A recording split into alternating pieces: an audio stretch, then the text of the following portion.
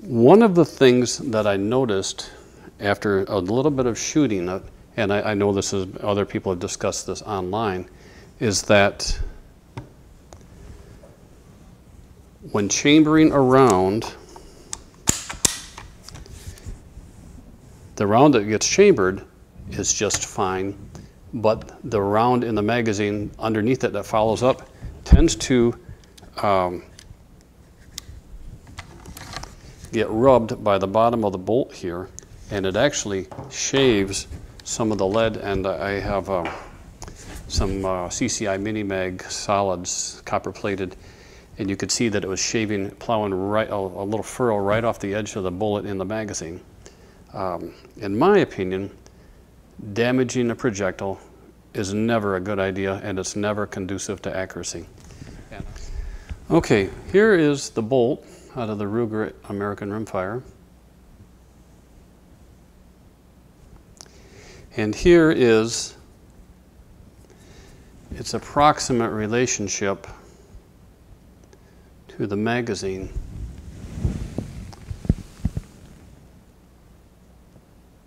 As it cycles back and forth, just like that. Now the problem I found, let's see how close can I zoom in here, was on the bottom of this bolt. I could actually catch a fingernail right there. Sorry. I very lightly smoothed off the tool marks on this surface right here and rounded off that corner so I couldn't catch a fingernail. Once I did that, I tried cycling some rounds through my magazine, and I completely eliminated the lead and lubricant shaving off of the rounds in the magazine. As long as I'm looking at burrs and going crazy about burrs, one thing I noticed here on the back shroud of my bolt, there's some scratches, and that's just only after a few hundred rounds. I'm also noticing some scratches on the bolt that seem to be originating from this corner right here. I can hardly tell there's a burr there, but it's not just burnishing the rifle, it's putting some scratches into the rifle. Other places, as I work my way around here on this edge, I can sure catch a fingernail on that. I'm going to take that little burr off too. You see in here where the shiny spot is, that's actually, in just a few hundred rounds, I've worn through the blue, and I've got a deep enough scratch in the inside of my receiver that I can catch a fingernail on there. So I'm going to take care of that. And the part in the shroud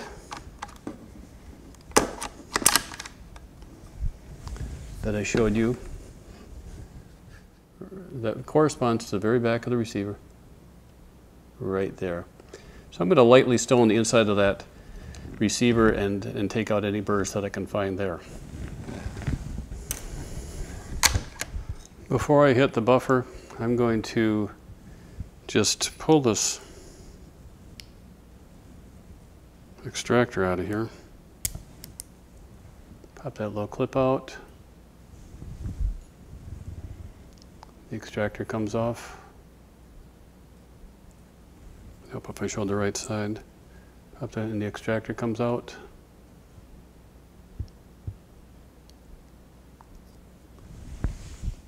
The firing pin won't come out yet. It looks like I need to take the back of the bolt apart as well, and I don't really want to do that.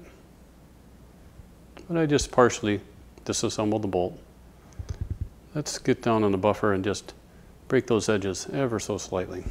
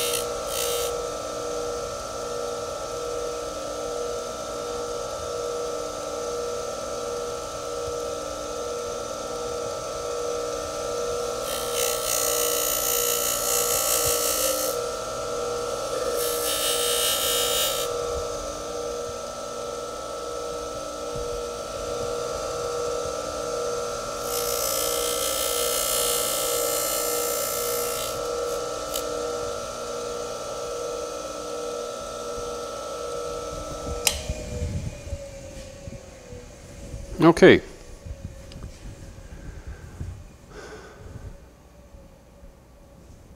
I just rolled the leading bolt face across here just to break a couple. I noticed some scratching on the inside of the receiver.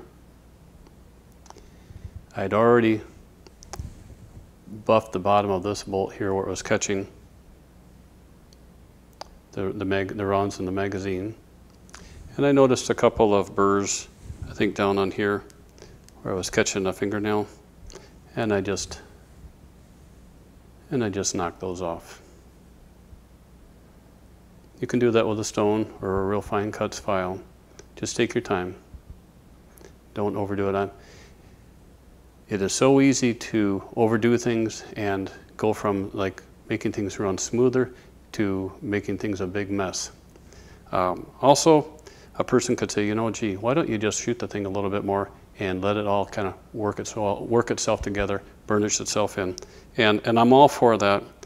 However, when you're seeing scratches, you know, not just like light burn marks, but literally scratches in the surface of your bolt, to me that's not something that I want to just allow to work together. I want to get in there and smooth that up. None of these things should in any way affect accuracy other than that bottom of the bolt plowing lead and lube off the bottoms off the tops of the bullets in the magazine. Otherwise, all I'm doing is just smoothing things up a little bit. While I had the bolt apart, this is the extractor, and I noticed a little bit of a minor burr right there on the cutting edge, not where it would catch on a rim like that, but more hanging out the front here. And so I did a real light touch on that on the deburring wheel. And also what looks like a pencil clip for a flashlight or something is the other side of the extractor, this little leaf spring. I touched the bottom edge of that ever so lightly, just to take care of this. That's just a stamped spring. Let's put this bolt back together. We're done with it. See if I can remember how to put it back together. All right. Extractor goes back in like that. I'm going to hold that in place. And then, all right, I lined it up here,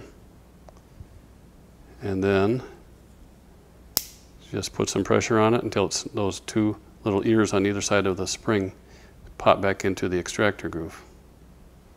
So there we have it. It's all back together. Now that we're done deburring the bolt, when I tested it with a loaded magazine and cycled it back and forth, and I could see the lightest rub mark, but it doesn't look like it's plowing any lube, and it's certainly not damaging the bullet.